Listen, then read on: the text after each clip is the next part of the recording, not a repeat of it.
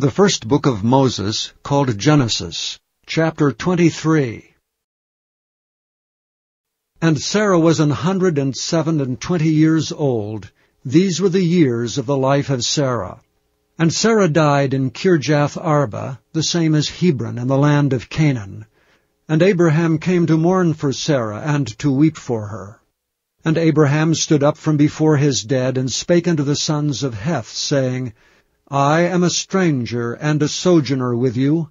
Give me a possession of a burying place with you, that I may bury my dead out of my sight. And the children of Heth answered Abraham, saying unto him, Hear us, my lord. Thou art a mighty prince among us. In the choice of our sepulchres bury thy dead. None of us shall withhold from thee his sepulchre, but that thou mayest bury thy dead. And Abraham stood up and bowed himself to the people of the land, even to the children of Heth. And he communed with them, saying, If it be your mind that I should bury my dead out of my sight, hear me, and entreat for me to Ephron the son of Zohar, that he may give me the cave of Machpelah, which he hath, which is in the end of his field. For as much money as it is worth, he shall give it me for a possession of a burying place amongst you. And Ephron dwelt among the people of Heth, and Ephron the Hittite answered Abraham in the audience of the children of Heth, even of all that went in at the gate of his city, saying, Nay, my lord, hear me.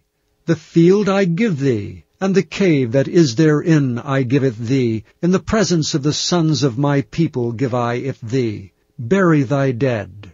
And Abraham bowed down himself before the people of the land. And he spake unto Ephron in the audience of the people of the land, saying, But if thou wilt give it, I pray thee, hear me. I will give thee money for the field. Take it of me, and I will bury my dead there.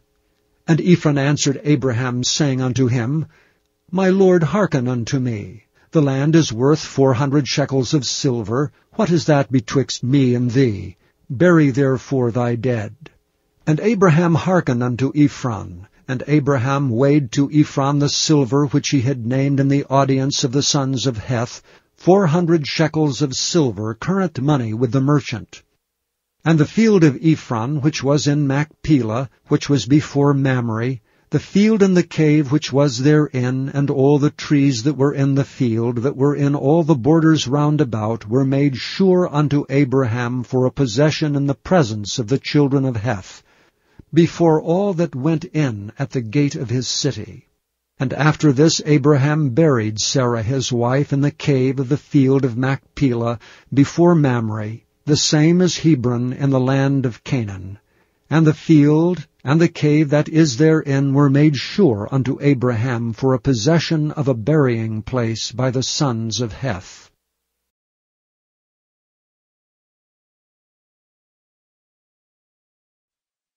Thank you for listening to this recording of the King James Bible produced by Audio Scriptures International.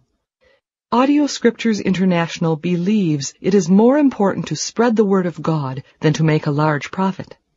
Please feel free to make copies of these recordings and distribute them freely so long as you adhere to the following guidelines. First, you may not charge any more than the cost to duplicate and send them. Secondly, you must make a complete copy of the recording, including this message.